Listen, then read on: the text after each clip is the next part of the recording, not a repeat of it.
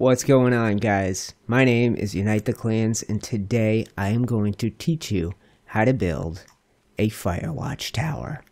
And today I am coming at you from the massive redwood forest of Wick Willow. We are still waiting for the official redwood biomes to hit the island, and I couldn't wait, so I went ahead and built this. It is a Firewatch style lookout tower in the middle of this mighty forest, and I was going to wait to build one of these until the redwoods hit our island on the Iron Mine server full of awesome YouTubers.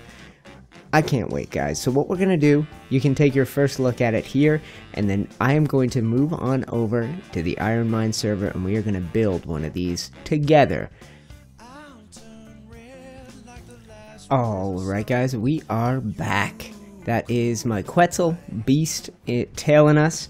I've built a raft and I have stocked it up with literally every piece you need to build a Firewatch tower. And I have gone ahead and scouted. I've scouted ahead for a good spot to build it. If I'm going to build one of these, I want it to look like it looks in that game, on the top of a hill with a great view of the lands around. And I think that spot is up here. On our right, and I think there are a couple of good spots up there, but I am just going to get my raft close enough. Beast can carry most of what we need for the Firewatch tower, but we're definitely going to need more than one trip. So what I'm going to do is park. I'm going to grab half the stuff, I'm going to load him up, and then I'm going to scout the two locations I have found, which if I zoom in on myself, let's see if I can do that. You can see they're there, and I'm getting there. I'm almost there. So I'm gonna find one of the mountain peaks that's over here, one of the not too, tall ones that's got grass on top instead of rocks. And I'm gonna get started on this Firewatch tower, guys. I'm gonna bring you along for every step of the way. So I'll leave you now, so I have as much time as possible to show you the build. Alright, guys, this is my spot up here. Now, I haven't ever really done a build as a full-on tutorial, but we're going to try that today. I'd like you guys to be able to mimic this build, copy it in your own worlds. So what we're going to do is start with a platform here. And I think, I'm going to try and remember exactly how I did this, but I want to make sure that there's room for a ceiling on each and every side, and there will be. I'm pretty sure of that. Yes, that's not a problem. So what we're going to do, this isn't actually our center point. What I want to do is get one like that, and then we're going to put a pillar through this one. And this is going to be our center point right here. So we should now be able to demolish the thatched floor. Yaha! Okay, and now we're going to fill this out. I'm going to put platforms on every side of it, and we're going to have a 3x3. Alright, guys, so what you should now have is this. It is a 3x3 platform, all ceilings held up by a single pillar. Now the next thing we want to do is get pillars on the corners, but look, that's not going to happen. It doesn't want to lock in there. So this is the trick, if you're not familiar with it. You use fence foundations, and I've got the really simple wooden ones. There's two positions, inside and outside. I'm just going to go with outside because I don't think it really matters, and I think that one looks better. And then suddenly you can lock a pillar to the corner. So I think that's what we're going to do. Yes. Okay, so let's lock that pillar in, and we'll keep it up over here. I'll do this on all these corners, and then when I'm feeling good about it, I think what I'm going to do is have the lowest pillar on each of these corners be stone. Something like that. I like the way that looks, and I'm going to keep it up, guys. Alright, guys, this is what you should now have. Pillars on every corner, including stone at the bottom, and we're going to take the wood the rest of the way up. So I think the next thing I'll do is start taking these pillars higher and higher and higher. Alright, guys, that is as high as I can go all by my lonesome. So what you're going to need for this next part is a flyer. If you have a flyer, honestly, I think probably the Argentavis is the best bet, because Quetzes are big and Terras are too fast. But what you're going to need is to be able to fly around and do that. So I'm going to go until I run out of pillars, and then we are going to start the next section. Alright, guys, I think that's high enough for me, so I'm going to go ahead and slap ladders all along the middle pillar. I may need to do what I did last time, but I think actually with these, you can just climb and place as you climb, just like in Minecraft. So we'll do that. And oh, what a noob, doesn't even know how to climb a ladder. Alright, there we go, guys. The ladder is all the way to the top, or close enough to it that it doesn't matter. And we are going to try, there are a lot of positions you can lock a platform into, but the highest one sits above. It sits above everything, and it means that the tops of these wooden pillars won't stick through your floor. So that right there is our first piece, and I think I've done that right. We'll see. I'm going to grab my bird, and I'm going to try and lay out a platform up there. Now, the key to that platform is that it's going to come beyond these pillars. It's going to be bigger than the platform we had down here. So you're going to have a 3x3 interior and a out exterior that's 1 wide. Alright guys, so we have everything as high as we need to get it. Now the next key, and it is a big key, is to center your upper platform off that central pillar. If I remember, it's the only way it really works is to do it this way. So I am going to do a 5x5 platform, and then we can move on to putting railings on and building the building on top. So that's how it looks. What we're going to do next is railings all along the outside, and then we are going to build a 3x3 roofed room on the inside.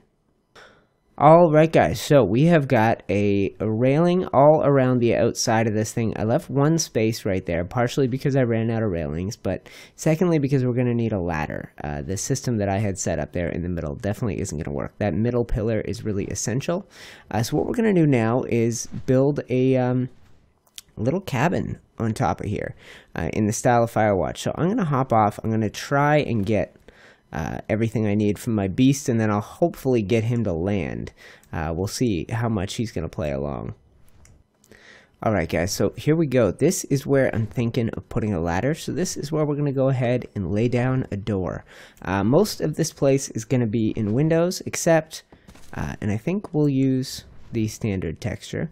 Most of this place is going to be with windowed walls, except I've brought one wooden wall because I'd love to get a war map up once we've got this place looking the way we want it to look. So I'm going to go ahead and place one here once I've got it in the right spot. Alright guys, this is what you should have in front of you now. I've been working throughout the night. You just got to be really, really careful when you're placing these, because it could lock to this one, it could lock to this one, and either way, it could lock with a different side facing. So make sure things line up and that the texture looks the same. I'll show you. That looks right. And it is. Okay, we only have one more to place. Oh, come on, beast. Taking dumps in the middle of my Firewatch tower. So the best way to do it with the wood walls is to make sure that the logs line up like at the end of a log cabin. There. Oh, good. Perfect. Well, I will place this last wall, and when I have finished it, we're going to start work on the roof. Alright guys, so this next section is a little more complex. We are going to start with 16 stone ceilings, and we are going to place these not hanging over the edge like this, not on the inside like this, but on the corner like that. And we're going to turn this 3x3 interior building into a 4x4 at this roof level. So that's why I need 16. I'm going to go around and place all these guys, and then I will show you my plans for the top of the place. You should have what now looks like this. Now, these look particularly good. I guess I can show you. The stone ceilings, they look particularly good when they're off-center, because they have this wooden 2x4 type board right down the middle. It makes them look good when centered on top of a wall. But what we have to do next probably requires me being on top like I just was. So let's see if we can't get on and off of Beast. And perfect. Here we go. So the next thing you are going to need is a pair of the wooden sloped walls. So I'm going to 2 for the left and 2 for the right, and let's locate our front door. It's over here. You want to make sure you line up with your door, And you could do either texture, to be honest. If I do it like that, you are going to get the wooden texture, the standard exterior. If I do it over here and press E to flip it, for me it's Q, but then you get the interior texture. And I think I want the interior texture, so let's do it like that. Yeah, so I think that looks particularly good in this setup. Let's grab the other one here, and it is gonna line up naturally, which is always nice. Okay, cool. So I'm gonna do the same thing on this side, and then what we're gonna do is a sloped stone roof over top of the whole thing. So that is the way we want it. Yes, it is. Okay, perfect. So things are coming together now in this build. We are very close to finishing it up. So the next step is a sloped stone roof. And I got 4 of those. And these are also tricky to place. What you want to make sure is that they overhang the edge ever so slightly. There's a couple of different positions you could have them in. I'm going to make sure I'm right here when I place it. There, that looks perfect to me. Because if you place them wrong, you'll see when we get this second one in, it's going to have a couple positions it's going to want to lock into. So there's one there. One there. Oh, you know what? Maybe it's playing along today. So I'm just going to go ahead and place that, and you'll see we've got the slightest of overhangs on this side, and hopefully I've got the slightest of overhangs on this side. We do, and you get this really smooth transition from the flat stone roof to the sloped, and these are set back because we flipped them, so they, I don't know, you get a bit of a gable. And so I'm going to do the same thing with these two guys, and then we're pretty much done. All that'll be left is to decorate, mother effer, the interior of this place. So I'm going to make a new stone roof. I'm going to finish roofing this place in, and then we will decorate the interior. Alright guys, so I have gone ahead and done what I said I would do. Now, I have played Firewatch, guys. I gotta make sure I give you a link to my Let's Play of the game in case you've been looking for somebody awesome who played it, who you want to watch. But my goal here is to replicate the little map thing that was in the center of the tower by throwing one of the war maps on this blank wall. And I think that is gonna work. I like it. Okay, let's take a look at what else is in my inventory. Some wall signs, reinforced windows, and a reinforced door, which we can place now. A couple of benches, a smithy, some chairs, cooking pot, torches, bookshelf, table, fireplace, fire pit, forge. I'm going to take some time and get all of this stuff, as much of this stuff as I can, set up in here, and I'll come back to you when it's starting to look like the place from Firewatch. Alright, windows and doors are in. I've chosen to leave a few closed and a few open just for a little variety. And the next thing I'm going to do is get a bed in. These always seem to be in the corner, and at least in every one of these Firewatch towers I saw while doing research for this episode. But we got that done, and there's no such thing as a bedside table yet. So I'm going to take this. Ooh, that's a little bigger than I remember it. Okay, why don't we do it this a ways? And like so. Perfect. So that's your bedroom corner.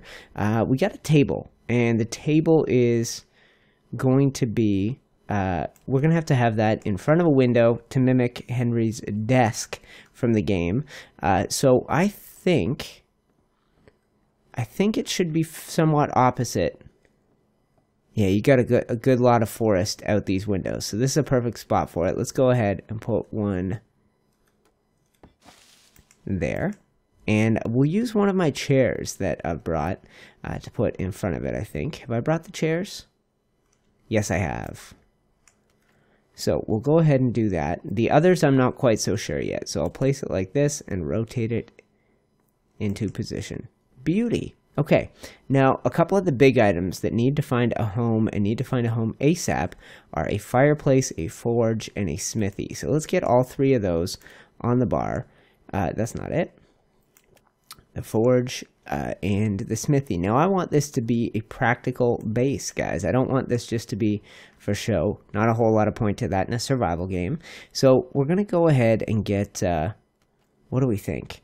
The smithy to me, I was hoping this would replicate the little wood stove.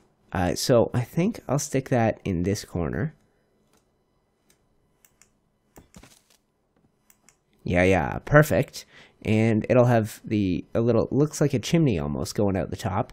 And then the fireplace. The fireplace is going to have to go. Let's go ahead and close another one of these windows.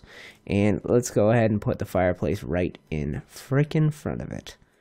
Thinking something like that. All right. Perfect. Now this is key. Let's get some spark powder in there. We'll get this thing lit up. Start to get some ideas of what this place is going to look like. And I'll do the same with the forge. Smithy, we need to get, and I think the key is going to be to get something in the middle of the room here. Because these never seem to have a whole lot of wide open space. There's a similar looking thing in the game, The Long Dark, that I took a little inspiration from. So let me see, where did I... Smithy on my bar. So I'm thinking what I'll do is get a smithy in the center here. And guys, you could totally... I just didn't bring one, but you should probably replace this centerpiece here with a regular old wooden ceiling. So that's what I'm thinking there. And then to back up against it, why don't we go ahead and use our other table? This could be like a dining table, something like that. And we'll see if it's going to play along. It is glitching a little bit. It was kind of weird the way it was lower in the floor there. Yeah, I'm going to take advantage of that. Let's do that. Okay.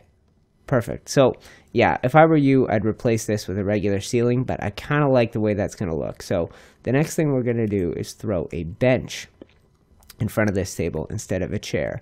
And this will be like a dining area. Perfect. A little off-center. I like it. And what's next? What do we got left in the old inventory? I got a reinforced window. We're not going to need that. Some wall torches. Feeding trough we'll put at the bottom. How about a bookshelf? Large storage box. Campfire I don't think I'm going to incorporate. I just don't think we're going to have a whole lot of room for a campfire in this place.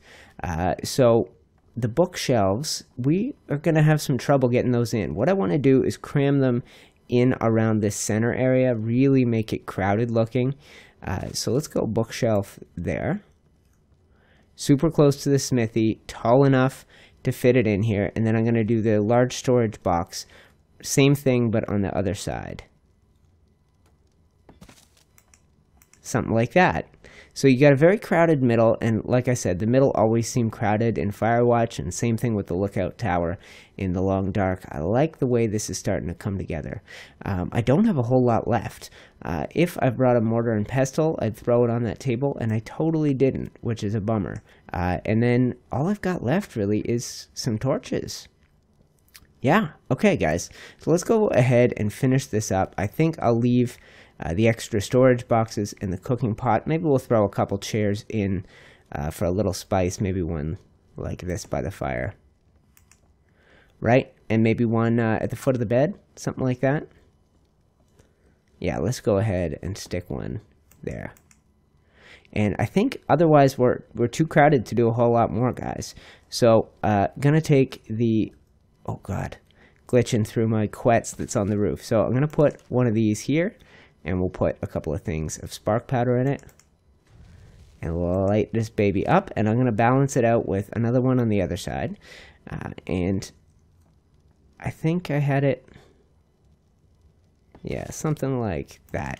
I'm not of the mind that a build like this has to be perfect. It's almost beneficial to have some imbalance. It really adds to some of the authenticity of something like this. So I think we're well lit up on the inside. For the outside, I'm going to mirror the torches we just did. I'm going to put one. Why don't we go a little lower? Something like that. And we'll get this one lit up. Now, a real Firewatch tower would have hydro and lights, but I didn't go ahead and bother with any of that today, guys. The last thing I'll do is take some of our standing torches. I brought 4. I'm going to put 1 at each corner of this place, light them up, and then I think the time will have come for us to do a flyby. Really look around and take a good look at this thing, okay? Screw a flyby, guys. I think the best way to approach is on foot, just like in the game. I think the real view, best view of this is from the ground. Actually, that's not true. It doesn't look that good from the ground, but once we get up there, it's gonna look good. And I wanted to do an approach on foot. So there you go, guys. A 3x3 foundation, pillar in the middle, pillars on the corners, including stone. Build all the way up, and then center from your center pillar, and build a 5x5 platform on top. Now the outer one is a deck. We've gone ahead and put railings on all of that. Lit it up with torches, and then the middle is key. It is a 3x3 build made of wood with a flat and arched roof. This kind of does both, as you can see there. Now let's take a look inside. So you got your bed right here, little chair, little bookshelf. You got the fireplace and a chair in front of it. I like the way this looks. You got a little dining area, some storage, a smithy right next to your forge, and a map to keep track of where the forest fires are. Guys, I think that is gonna do it for this episode of Ark Survival Evolved from the Iron Mine server. My name is Unite the Clans, and this has been my guide to building an amazing looking Firewatch tower. Tell me what you think, hit me up in the comments, and if you want to see me tackle any builds in the near future, all you gotta do is ask. But like I said, that is going to do it for this one. Geeks, I will see you all in the next episode. Oh man, it is bad news down there. That's Indiana Jones' worst nightmare at the bottom of this exactly the thing I just shot. Yeah, die. Oh, we are wrecking these. Oh, I got the wrong arrows. I'm shooting them with trank arrows. Yeah, don't do that. Watch out for the centipedes. They got ranged attacks. Do they? Are they hitting? Yeah, they spit acid blood in your face. Okay, so then I don't know if I'm doing any damage with the shotgun. Yeah, it feels like it's not shotgun range, so I'm just launching some arrows at these scumbags. Yeah, it's working for me. Is it? I don't think I have any arrows. Yeah, I'm getting them. I don't. Gotta aim, but I'm getting them. Oh man, these centipedes are creepy. Everything at the bottom of here is creepy. There's nothing that's not creepy.